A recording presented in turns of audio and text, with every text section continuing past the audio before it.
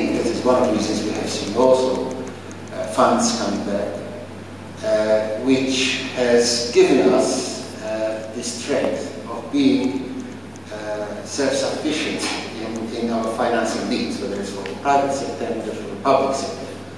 So that has also enabled us, I think, part of it is the result of having a currency which is clearly convertible, which there is no way it is going to stop being convertible, and therefore there is trust and confidence even by Maltese wealth holders. There are positives, but there's one negative, which I'm assuming you would agree. Right now, Malta could not devaluate from its currency to make itself more competitive.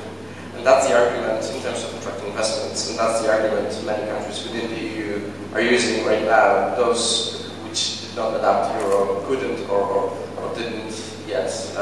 What they say is, yes, we are more competitive than Eurozone because we don't have euro, we can devaluate. And Malta doesn't have this. Well, you know, I always was a bit skeptical about the argument of devaluation fixing things, because what it does is, true, it reduces the cost of products produced there, but it also increases the cost of imports. And for a country like us, where you have to remember that our imports are probably just 110% of GDP, as are our exports. So the mechanics of it is that it is very difficult to gain, and it could unleash a very strong inflation. But devaluation was used only once, and this was in 1992, when there was such an international turmoil that it created an imbalance, with the Maltese lira being pushed up by the mark, and the sterling had depreciated significantly, and we had to find some kind of a balance in the interest of tourism and manufacturing. But apart from that, we actually never really used the stone. Now, it is true that in certain instances, the evaluation would be ultimate thanks to restraining the store's competitiveness. But I think that it imposes costs on all those holding money, it devalues money. It's not just devalues the products and the currency that you work with. It devalues, it's a tax on all holders of wealth. And I think in the longer term that is not a good idea. It can lead to instability and other factors, disallocation of resources and so on.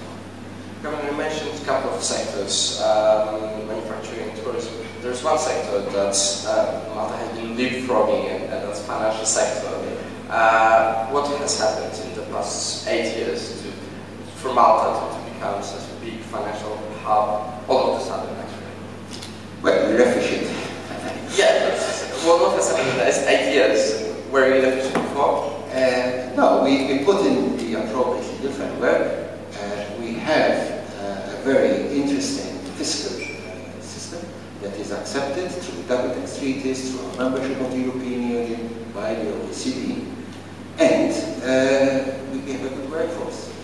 We have increased number of graduates, experienced people in the finance sector, and we always had a good financial sector here, in the sense that a prudent banking system.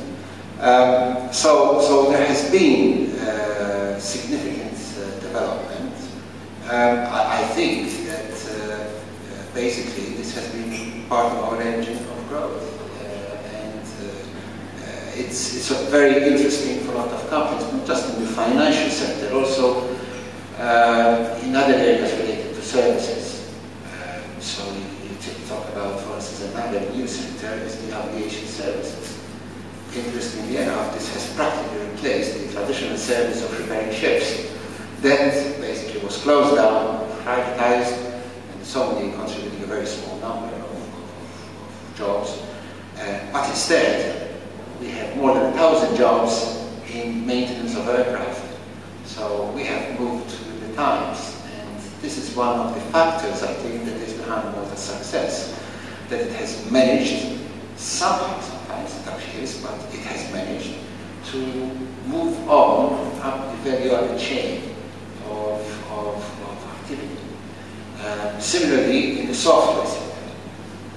no doubt that in the e-gaming, provision of software services, where being on an island is absolutely no disadvantage, so long as we have good internet links and communication links. That has opened up the whole world for graduates, and technicians, and people who, in my time, when I finished university, it was not 30, 40 years ago. So there is a complete change which has shifted